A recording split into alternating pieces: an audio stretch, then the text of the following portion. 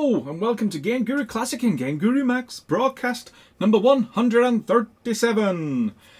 Welcome everyone who's joining us live in the live chat. This is your opportunity to ask some questions if you like, and I will provide some answers a little bit later. We divide this broadcast up into a couple of sections. The first part is demos, if we have any to show, and then the second part we do a Q&A where we go through in chronological order your questions and answer as many of them as we can.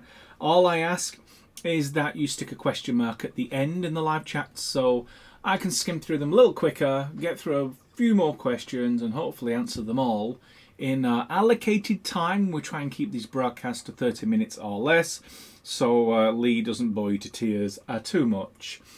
We'll start off with demos of GameGuru Classic. Nothing new in the repositories since last week. However, there has been a change in the promotions. I had a quick look on Steam, and if you go to GameGuru Classic and you look down a little bit, we're currently running a 70% on the starter bundle, which is, it was a bundle we created many years ago, and we think it's pretty good value in the sense that it would just start you off with the Game Maker and a couple of the early DLCs. As it says in the name, it just starts you off with just a few assets. I say a few assets. The GameGuru Classic core product and the free expansion pack actually numbers thousands of assets for you to make games with. It's just we throw in a couple of extra DLCs as well for the starter bundle. You will have no shortage of assets to play with if you start your game making activities with GameGuru Classic. And I just wanted to point that out in case anyone was looking for a bargain. But I imagine many of you are tuning in for the news of the week, which of course is GameGuru Max.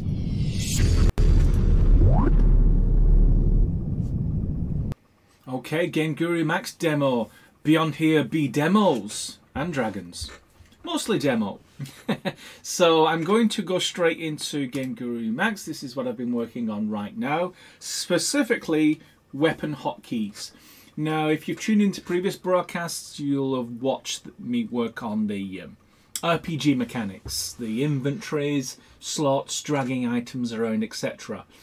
And at some point that needed to be blended with the weapon system because you can collect weapons, you can drop weapons, you can use weapons, and the two things had to marry together, and that's what the work has been in the last 7 days to bring those two universes closer together. And I'm going to do a little demonstration of where we are so far. This is a level I created, new level. So we've left the dungeon, we've left the dark, and we've entered the light. Simple table, 2 weapons, and our port. I'm just going to run this. Hopefully you can still hear me over the wind of our mountain scene. This was completely procedurally generated in about, well, I think it was 3 button clicks. Instant, massive terrain for you to play with, and I stuck a table down so I could start my little experiments. So anyone familiar with the stock weapons that you get with GameGuru Max? We've got you a couple of weapons including a sledgehammer. So I'll pick up the sledgehammer and I'll pick up the AK, or the AK equivalent I should say, and you'll notice right at the top, this is a new UI layout. I've started from with a fresh project and I just dropped in what's called a hotkeys panel, which is the one at the top, and you can see right away the first item I selected was the sledgehammer and the second one was the AK equivalent, and it found the appropriate slots. Before today, or rather before the last couple of days, it was all done in the background and invisibly. Unless you specify preferences, the first weapon you selected will go into slot 1, the second will go into slot 2, so on and so forth. Now we can visualize that when you drop in a hotkeys panel. You don't have to have it in your in-game HUD. You can just have it in your inventory or another HUD screen, but I wanted to be able to have my my hotkeys panel in both the in-game and in the inventory, which I'll show you very shortly. So as you can imagine, if I press 1, it's the sledgehammer. If I press 2, and I can bounce back between the two.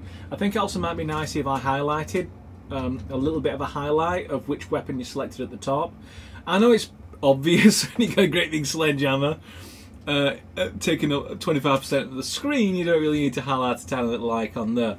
But there may be weapons that are in the future that are very similar, and you want to be able to highlight which one, you know.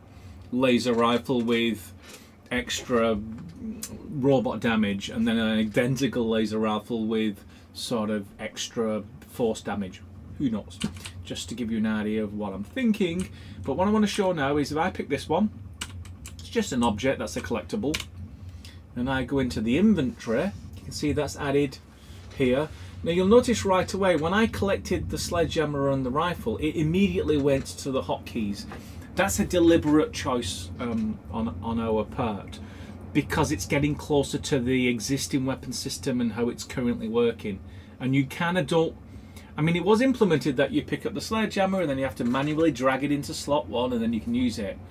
But that's breaking existing functionality, and anyone who's used to that doesn't want it breaking. So any weapons that are selected, traditional weapons as you understand them, go straight into the hotkeys panel. And there's lots of other things that still need to be coded in for all that to work smoothly, but you can see I think that's a better option.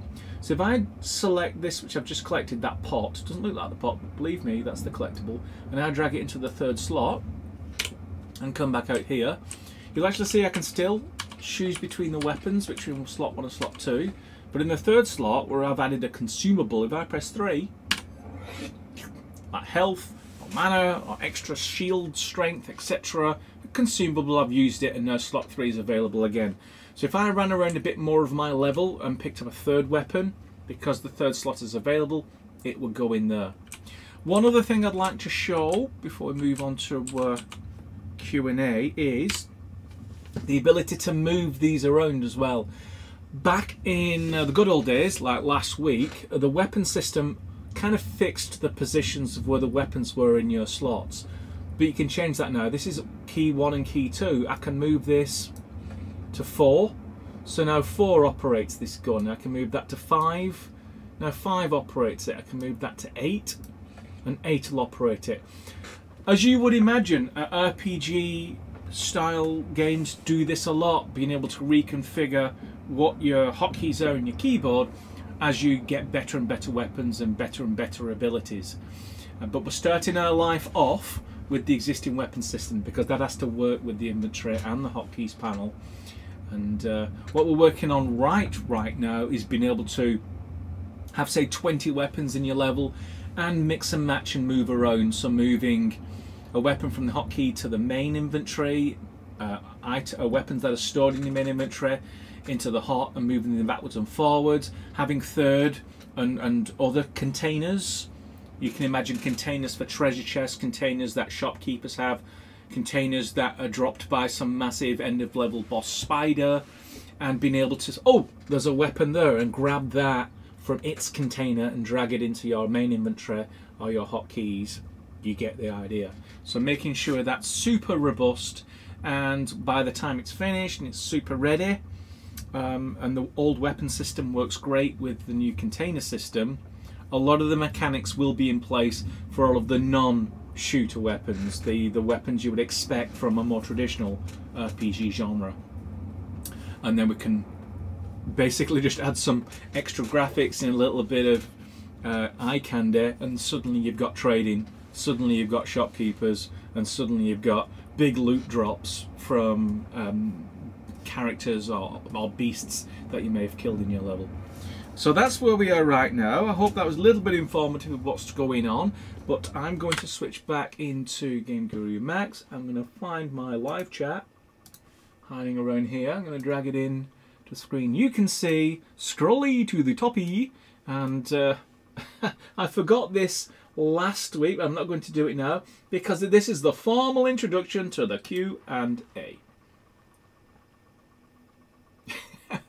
There you go, a little bit of ceremony for you. Now we can officially answer questions. So I'm going to start at the top, look for a question mark, and go all the way down. Just as a bit of a glance, lots of questions, great, if I can answer them. Just doing a time check, we're 10 minutes in, so we spent about best part of 10 minutes doing some demos. So if we do 10 minutes of answers, that'll keep this broadcast nice and snappy. But don't be afraid to ask more questions. I'm here until YouTube kicks me out. So the first question is coming from Duke229. Could you please make it that pressing B enables snap mode in GameGuru Max. Have we taken it out? The request for B, I think that was around back in the day, wasn't it, with GameGuru Classic? So if we removed it, we probably haven't removed it, but just changed the key shortcut. I think we might have changed it to a G or an S. There's a key shortcuts on the right. Check that out, see if we've just changed it from a B to another letter. As to can you change the entire software to use B instead of what the designers required GameGuru Max to use now, that's a bigger question. I don't think we'll be able to customize editor keys for version 1 because that opens a big can of worms. There's a lot of keyboard shortcuts in GameGuru's front-end editors, and having that customizable, that's probably a bridge too far. That's going into the realms of letting you add plugins into the editor itself, which we're not able to do right now. Casper asks, can you set an option to turn off terrain in empty map? Yeah, there's been a few requests for that. Just to go into a bit more detail, when you generate a new level and you're in the terrain generator, there's one of the biomes called empty.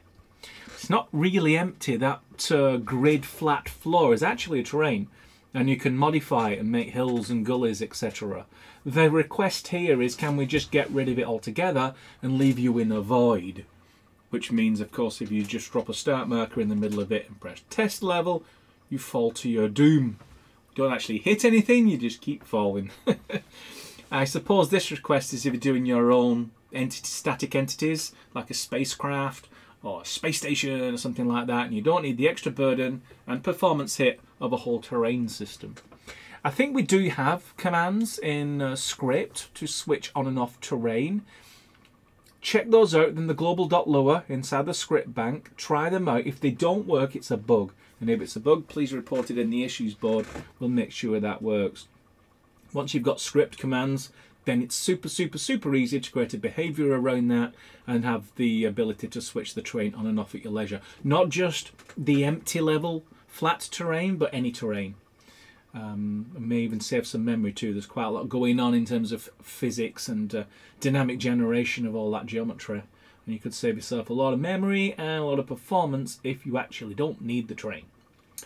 Okay, question, there's a question mark. Okay, no content says, I demand to make a normal weapon import function, exclamation mark. This is one of the important FPS features, exclamation mark. Why else would I buy this, question mark. Return the money, exclamation mark. The question is, why else would I buy this? Well, we have a lot of information right now in GameGuru Max Land. 136 broadcasts and counting, plus a lot of tutorials and other coverage, including our end of month video.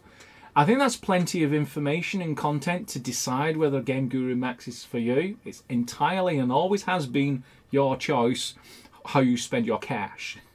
If you don't like GameGuru Max, that's fine.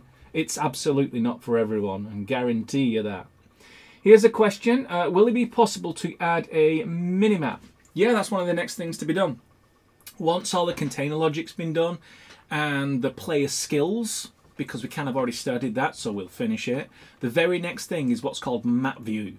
And map view is like another HUD screen where you can have a big map and you can see where you were and all the objectives, enemies and things like that. And because it's a HUD, you see the previous broadcast, a HUD is super flexible. You can actually have a map and all the gadgets and the control-y things of the map on your in-game HUD, the HUD you see all the time. You can actually have it there. You want to call it a minimap, that's fine. But it's something that you get to control. It's gadgets you get to place, customize, get it just the way you want for your game. You have a minimap. So I'm looking forward to maybe demonstrating that once we're on the map view system, which isn't too far away. So I'm looking forward to including that, say, in the next 2 to 3 week broadcasts. Another question from Duke229. Transparent entities are not rendered by planar reflections. Why is that? Thinking quickly. Initially I was going to say it's a performance reason and we're saving you some FPS, but it may not. I think it might be a little bit more complicated than that. I know planar reflections has a very specific mode, and in that mode it chooses all of the objects it needs to render under some certain rules. Maybe one of those rules is that it can't do planar reflections and transparencies at the same time. That would be the sort of very hard to fix problem. It could also be by default we just switch those transparent things off for performance, as I originally mentioned. Why? Well, when you render a reflection, what you are reflecting has to be rendered. It has to be rendered a lot. In fact, every cycle, because the camera keeps moving. And rendered a lot if you're in VR. And when you do transparent objects, they render in a different order, front to back versus back to front. And of course, all that needs sorting as well. And it could simply have been, let's get some more performance. This is not as apparent if your transparent entities are quite faint and you don't really notice. But if you're creating your own entities, your own objects, you may be using a transparent flag, but most of that object is a solid opaque. And so you definitely notice it disappear in your reflection. If it turns out that's something that was our decision, just to save on performance, stick it in the issues board as a, why can't we have that choice? Don't make that choice for us. I want transparent objects in my reflections, and I'll take the performance hit. If that is indeed the case, stick it in on the issues board, and we'll put it down as a feature request. If it's a quick one, it might even end up in version 1. If not, it'll probably be after. Cybernescence, hello Cybernescence, asks, what would you like to see added to GameGuru Classic? Anything! Anything is cool from you, dude. I've seen your projects in the past. Amazing work. If there's something that can be lifted easily from your private source code repository and cleanly dropped into the Classic repo, more than happy to see it, do a bit of a validation check on it, merge it into the latest master and make it part of a future GameGuru Classic update. And I will absolutely feature it in our broadcasts. And that's what it's all about. Right now, as you've probably seen in the last couple of broadcasts, I've just been pointing at the discounts and the promotions because there wasn't really a lot of activity recently going on in GameGuru Classic land. But there's no shortage of feature requests. If you go check out the social feeds, there's still a lot of people, in fact more people, in GameGuru Classic land screaming for features. So maybe pick one of the low-hanging fruit items. A little goes a long way. But if you're still stuck for ideas, yeah, give me a shout by email and we'll discuss it and see what a few little tweaks could please a lot of people. Another question right beneath this from Charlene. Is the biggest map in GameGuru Max 25 kilometers squared?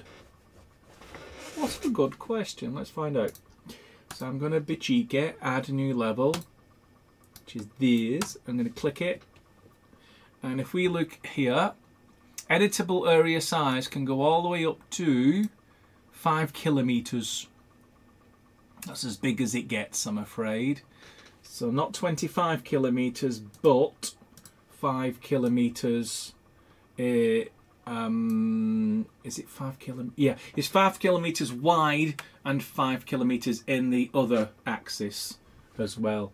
But that's still pretty big. Let me know if you managed to create an FPM level where you filled up all 5 kilometers squared. I'd like to see that level.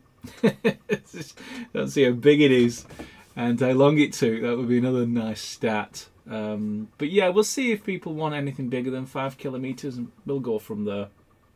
I Love Clint asks, can the weapon hood be customized? Yes. Yes.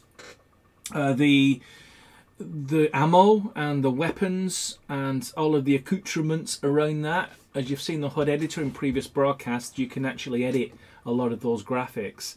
The graphics themselves come from the weapon, which came from the weapons artist.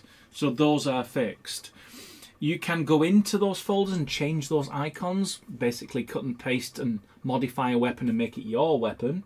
If you want full customizability, that's not super difficult, but that's not out of the box. You'd have to go in and investigate some files for full customization. But certainly where the HUDs are, the layouts, the surrounds of them, how the fonts appear and the colours and the sizes and and the adornments, yeah, you can customize all that, no problem. Here's a question from Tom. Can we have that as an tick box option to auto place weapons? A tick box option to auto place weapons. Auto place weapons. So, do you mean that when you're in the level creation, the terrain generator, and there's another tick box on the right somewhere here? Auto-populate trees, auto-populate vegetation, auto-populate weapons. I'd be interested to hear, probably not in this Q&A, but generally, how much do you want this terrain generator to make your game for you? I think auto-populating it with every weapon you've got in your library might be a little bit random. In the past I have done game makers with the magic make game button, but I found that the games that were automatically produced were a bit too random. Like, so random they weren't actually enjoyable to play. So we have to be very careful how we expand this area. Trees and vegetation are naturally random, which is why it works very well to have those tick boxes. Whereas things like buildings and human created stuff, including weapons, bit more care and attention needs to be spent on how those things are placed in your level. Otherwise it's just a random hodgepodge of objects that are pulled from the library. Interesting, but you probably get bored of them after about 10 seconds or 2 minutes. Here's a question from Duke229. Will there be more ambient occlusion methods added to GameGuru Max? Current one is not functioning properly in indoor levels. Ambient occlusion methods. Ambient occlusion methods. Ambient occlusion in respect to texturing. That's, I think, done as a screen space ambient occlusion effect. And there are a couple that to choose from the Wicked Engine version that we've got. I think we picked the best one, which was HB. I think it was HBAO or something of that ilk. All the other ones were just of a lesser order. If you think it's not functioning properly, as in it's a bug, please stick it in the issues board and maybe send me an email so you can just remind me what I said today in this broadcast. But I don't think anything that's currently available to us is any better than the one that we've currently chosen. And if it's just, it could be better, or there are better ambient occlusion techniques out there, then I'll grant you that. Yeah, but for version 1, there's no plans to actually rewrite or add to the ambient occlusion techniques.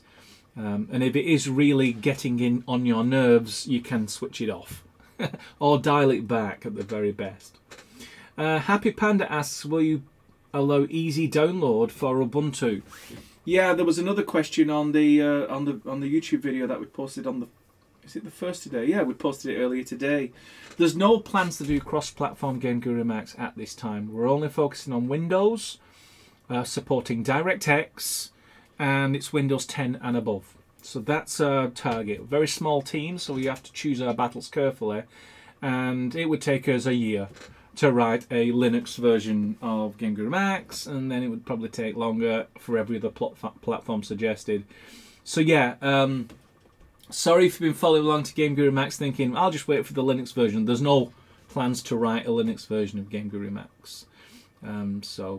Yeah, you might want to go and have a look at other game makers out there supported for Linux support and do something similar to what GameGuru Max is doing, which is letting you easily create 3D games. I've not seen any. I'd like to recommend a few, but I've not been in the Linux community for a while, so I'm a bit out of date in that score. Here's another question right underneath. And what about the moving site? Moving site. I'm going to make an educated guess that you mean gun sight, moving about. So typically the reticule is in the center of the screen when you're moving around with a weapon, and the gun sight is placed in the middle so you can actually move the whole camera and then have somewhere to shoot, and where you've got your little crosser, that's exactly where your bullet would end up. And if that's not the answer, another answer is moving sight, as in you can freeze the screen and actually have the sight move around the screen instead of being in the center. Well, if you look at when you press the I key in inventory and that cursor moves around separate, that ability already exists. All you've got to do is create a HUD screen and then specify a cursor that you want, and then when you press a particular key, then it frees that cursor and you can move it around. I'm sure there's both those answers are wrong, so you probably need to expand on the question. More details the merrier. Another question from Tom. Does item in hotkey still take up an inventory spot? If not, can we have that as another toolbox option if we would like hotkey items to take a spot in the inventory? Think of the hotkey panel as another inventory. So you've got your main inventory, which is all of the stuff in your pocket that you don't see. The hotkey panel is like another inventory you have, which is like quicker to get to. It's like, imagine you had a gun vest and you got like some little pockets, and you can get at those quicker than if you got into your backpack and you had to open it and root around to find what you wanted. So think of the hotkey panel as a smaller, more readily accessible inventory panel, but it's just another container, and we maybe have more containers. All our containers used in different ways, but that's how it currently works. Every slot that you see in the inventory is a genuine slot that you can put an object into. That if you've selected it, marked it as a collectible, you can put it in that slot. Another question, why are animated decals not working in GameGuru Max, like snow and rain boxes from GameGuru Classic? Animated decals, if you pull an animated decal from Classic and drop it into Max and expect it to work, it probably won't work. If you're talking about an animated decal that we've provided during the development of GameGuru Max and it's not working, that's a bug. And please let us know in the issues board and we will fix it up. There's a lot of stuff. I mean, GameGuru Classic's been going for 7 years and counting, and there's a lot of assets over the years that have been created for Classic. Everything that you find in the GameGuru Classic universe is not automatically auto-compatible with GameGuru Max, because we've changed quite a lot. A huge amount, in fact, so far in GameGuru Max development. And so there's no longer a guarantee of 100% forwards compatibility with stuff that was created in Classic. So you kind of have to take it with a pinch of salt, and your mileage definitely will vary. Another question from I Love Clint. Can you create events from flowcharts for RPG game making? Probably the answer to that is no. If you have a flowchart event editor and you want to then drag it into GameGuru Max, no. The format's probably wrong. GameGuru Max won't know what it is, and it just flat out won't work. You could certainly use flowcharts in order to design your logic for your RPG game, but then you'd have to transfer that theoretical design into practicable level editing and choosing behaviors and setting properties, and you get the idea. But no, there's no cross-compatibility with flowchart software at this time, and no plans to do that before version 1. Gosh, more questions. Thank you very much. Checking the clock with 28 minutes. So we're very close to breaching the 30-minute mark, which I don't really want to do. So thank you very much for all your questions. I know we'd like to stick around a bit longer, but I'm going to pick questions from 2 people who haven't asked me a question before. And I think that will be... keep flying down the questions. And I will go back to the top. Yeah, Rainbow hasn't asked me a question before. How can I bring in magic spells like a spellbook without coding or a lot of money investing? Quickest way to do a magic spell like a spellbook, I suppose, ask one of your friend artists to knock you up a simple 3D model, and then you can snapshot that model as your 2D, and then you can create a collectible, and then when you collect that 3D object, you mark that as the collectible, and then when you pick it up, it's now showing up in your inventory. And then you can attach a behavior to that 3D object so that when you use that spell, some effect will happen in your game. Now, we are going to provide some behaviors so you don't need to code. Behaviors that would allow you to just to change a few properties, and then you'll be able to have some in-game effect based on that thing that you've collected. So you can create the object, you can create the how it looks, the image in your inventory, and you can modify the properties of what it does in your game. Maybe it gives you more strength or stamina, or reduces your health, or it keeps you invincible for 15 seconds. Behaviors like that. We won't need to code to do stuff like that. You'll find it in the behaviors library. And as for investing, maybe if you invest in a couple of tutorials on Blender, you could do all of that yourself. You won't need to spend any more money. So hopefully that was a an initial answer, but it's a question with a lot of answers at the end of it. But that's how I would start if I was in that situation.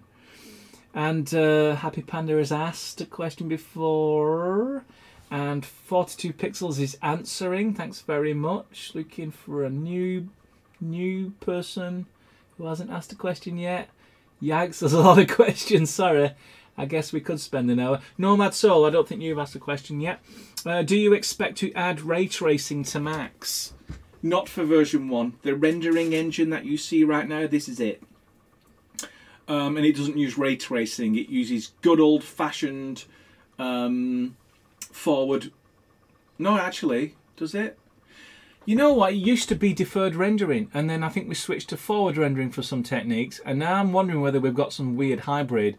But whether it's deferred or part deferred, part forward rendering, it's a traditional rendering graphics engine. Ray tracing is the next thing.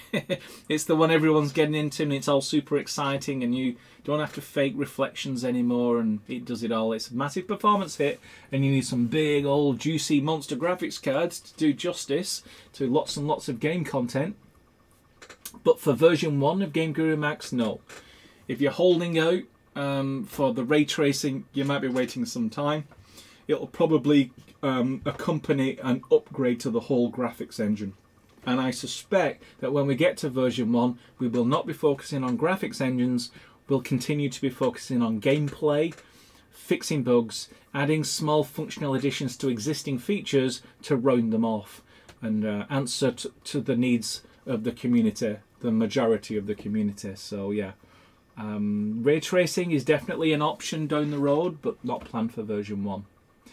And yes, thank you. There are 20 more questions I could answer, but I am very conscious of the time, and 32 minutes in is probably long enough for a YouTube broadcast. But I will be around next Wednesday, so hold on to your thoughts, and if you want to come back next Wednesday, you can carry on and get your questions in early. I think that's the secret.